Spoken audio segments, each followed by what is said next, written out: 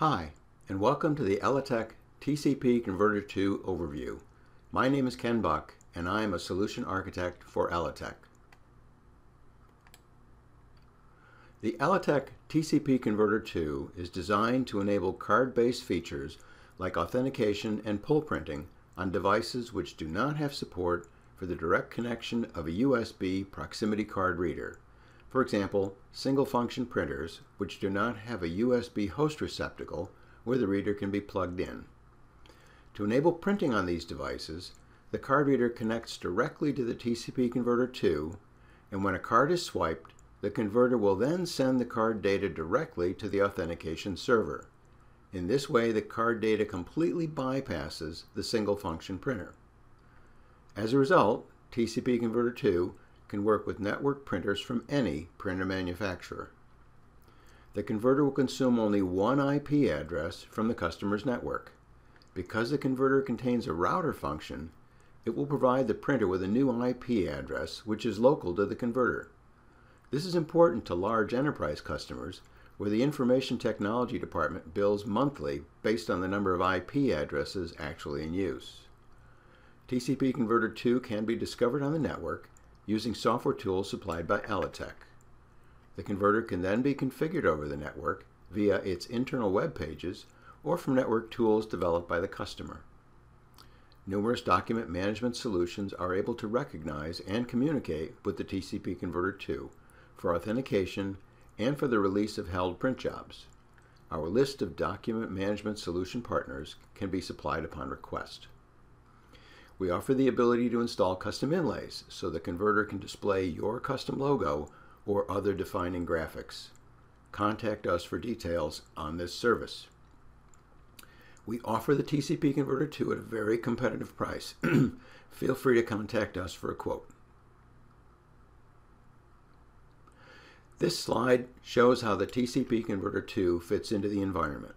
The converter connects directly to the network using the customer network drop previously used by the printer. The converter is default configured for Dynamic Host Configuration Protocol, also known as DHCP, so it will retrieve its IP address from the customer's DHCP server. The printer now connects to the TCP converter, which will then provide the printer with a new IP address. In this way, only one customer IP address is used by the converter and printer combination. The reader connects to the converter, which sends the card data directly to the authentication server. If the TCP Converter 2 is configured to assume the host name previously used by the connected printer, print jobs sent to that same host name will arrive at the printer via the TCP Converter 2. The next few slides will explain in more detail how the TCP Converter 2 works. The first slide is a simplified view of direct IP printing, where a user sends print jobs directly from their workstation to the printer. Let's assume that this is the situation before proximity card-based printing is introduced into the environment. In this view, there are four players: the administrator, desktop user, DHCP server, and printer. At power-up, the printer receives its IP address from the customer's DHCP server and uses a host name of EasyPrint1. The print driver on the user's workstation is configured via hostname and at print time will contact the domain name server, also known as DNS server, to learn the IP address of the printer. If the user's print driver is using LPR printing, it will send jobs directly to the printer via port 9100. The administrator can configure the printer from the printer's web page at the standard HTTP port of 80. In this slide, we introduce the TCP Converter 2 to the environment. In this view, there are 7 players: the administrator, desktop user, DHCP server, printer, TCP Converter 2, card reader, and an authentication server. For this example, let's assign the TCP Converter 2 with the host name originally assigned to the printer. The printer is now connected to the converter and is configured for DHCP. Since it is on a separate internal network, it can retain its host name of EasyPrint1. Next, the TCP Converter 2 will be configured with the IP address and port number to be used for communication with the authentication server. In this example, we will use port 7778. This example further assumes that the authentication server might want to retrieve meter data from the printer, which could be used for accounting purposes.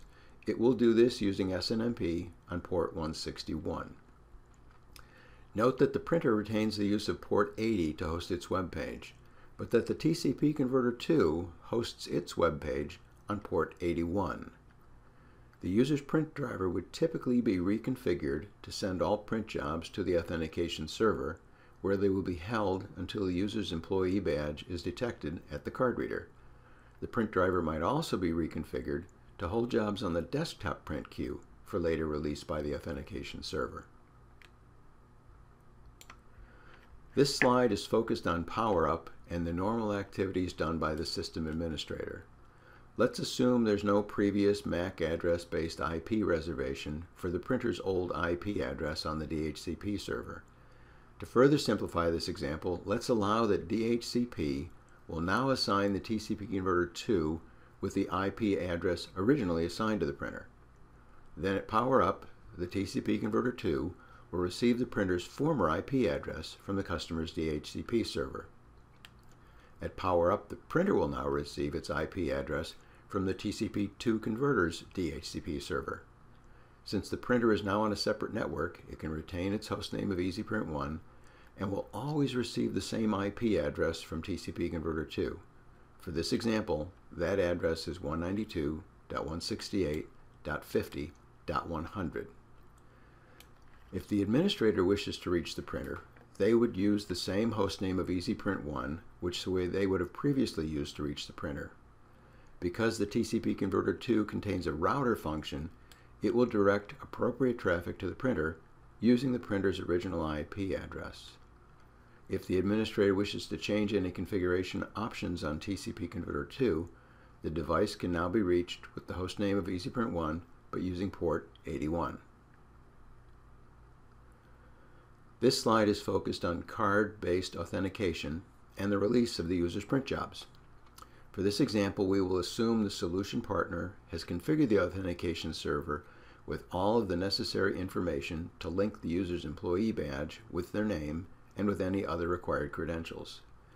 We further assume that the system has been configured to either hold the user's print jobs on their desktop or to hold them in the server's print queue. This behavior is dependent on the actual authentication and printing solution deployed. In either case, we will assume that the user has queued up jobs which need to be printed. We assume the authentication server has been configured to associate the TCP Converter 2 with the attached printer. That way, when an employee badge is presented, the server knows where to send the jobs to be printed. When the user arrives at the printer and swipes their badge, TCP Converter 2 will send that badge number to the authentication server. The server uses the badge number to discover the cardholder's name. Depending on how the solution works, it either searches through the server's print queue or it may reach out to the desktop print queue to release all of the user's print jobs. These jobs are then sent to the TCP Converter 2, which forwards them along to the connected printer. In this example, the jobs are sent via LPR using port 9100. Some authentication solutions read meters within the printer before the job starts and after it completes, and they use that information to determine how many pages were actually printed. In this example, the authentication server reaches out to the printer to read its billing meters at its old hostname of EasyPrint1. The TCP converter passes SNMP traffic to the printer using port 61 so the meters can be read. This completes the flow of events for card-based release of held print jobs. In summary, we have shown how the TCP Converter 2 can be used to enable card-based features like authentication and pull printing on devices which do not have support for the connection of a USB proximity card reader. TCP Converter 2 can work with network printers from any printer manufacturer while consuming only one IP address from the customer's network. TCP Converter 2 is offered with competitive pricing. Contact us for a quote or to get answers to any other questions you may have. Thank you for watching and listening to this presentation. If you have any questions, feel free to contact us via phone or email. Shown here is our contact information for the US and for the rest of the world. Also shown is our email address for any support questions you may have. Thanks again for watching.